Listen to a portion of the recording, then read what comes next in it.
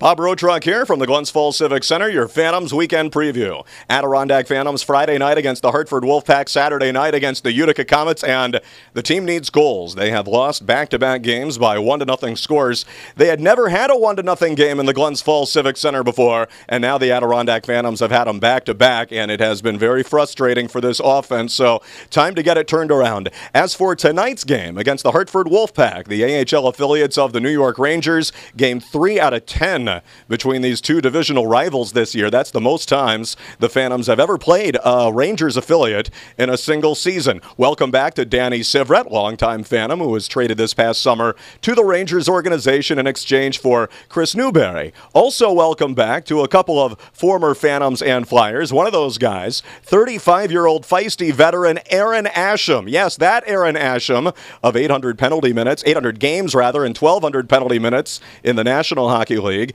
His first stint in the American Hockey League since 2001, and he's actually been to the Glens Falls Civic Center before. It was New Year's Eve, 1988, with the Fredericton Canadiens, the affiliates of Montreal at the time, and a 4-4 tie against the Adirondack Red Wings. So 15 years ago, Aaron Asham had actually played in this building before, and now as a 35-year-old veteran, he comes back with Hartford. Also, Darryl Powell, who had played almost 100 games with the Philadelphia Phantoms, mostly in 07-08, but also parts of a couple other seasons, and over 200 games with the Philadelphia Flyers, as well as Minnesota and the New York Rangers. Powell has been sent down to the Rangers organization. Adirondack trying to get goals. They enter this game now back under 500. They win 2, they drop 2. They're hovering around that 500 mark and trying to put together another nice win streak again.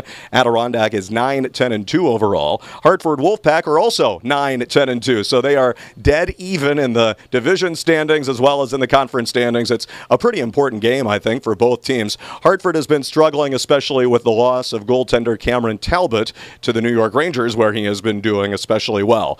$2 beer specials. Pre-game happy hour, 5:30 to 7 for every Friday home game. Also, the pre-game buffet down in Heritage Hall, $12 all you can eat every Friday and Saturday home game. And then Saturday night's game against the Utica Comets. That's our teddy bear toss. Bring your donation. New or slightly used stuffed animal, you get to throw it onto the ice after the Phantoms score their first goal. All the donation animals will go to benefit the Greater Glens Falls Salvation Army. It's really all for a great cause, and it's a lot of fun. It's going to be raiding teddy bears inside the Glens Falls Civic Center before Saturday's game. Also, Phantoms poster night for the first 2,000 fans, presented by Glens Falls Printing, and a post-game team autograph session after Heritage Hall. That's featuring all the players. That all happens on Saturday for the first AHL game in 20 years between teams from Adirondack and Utica. February of 1993, the Adirondack Red Wings and the Utica Devils last squared off, and now these Empire State rivals to do battle again on Saturday night. So Friday against Hartford, Saturday against Utica. Get your tickets ahead of time, and when you do that, you save 518-480-3355. Broadcast both nights begins at 6:30 on Q101.7.